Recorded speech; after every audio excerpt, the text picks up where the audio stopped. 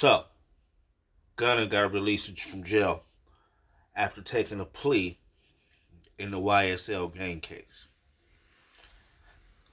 According to the rapper, he's still maintaining his innocence and stressed that he is not cooperating with prosecutors. So they gave him a deal. I think it was 5 years. And then one, he's been served already, so they gave him time served for that. And then supposedly the next 4 years, I guess he's got to be serving some type of special commitment or some type of special deeds he still has to do for the next 4 years, or if he gets caught up with any type of charges, pretty sure felony charges, then he can go back to jail. Did he snitch? Because he hurried up and took that deal. And if you pleaded to the Rico case, you pleaded guilty, then you're basically confirming what they said about Young Thug. So, did Young Thug get sacrificed for Gunna?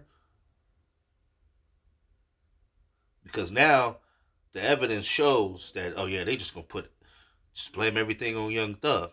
And they just threw in two more ridiculous, dumb charges. In one of his plea statements, he went all the way out of his way to say that he did not consider it a gang, more like a group of people from Metro Atlanta who had common interests. Did he really say that? What y'all think? Did he snitch or not? He left a statement saying that despite taking the plea deal, he will not be cooperating with prosecutors further. Further. So that kind of means that he was already cooperating? I don't know.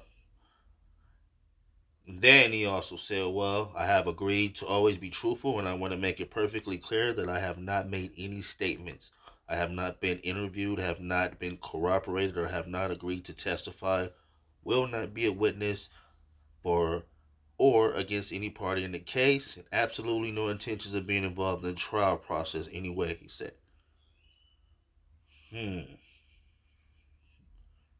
What y'all think?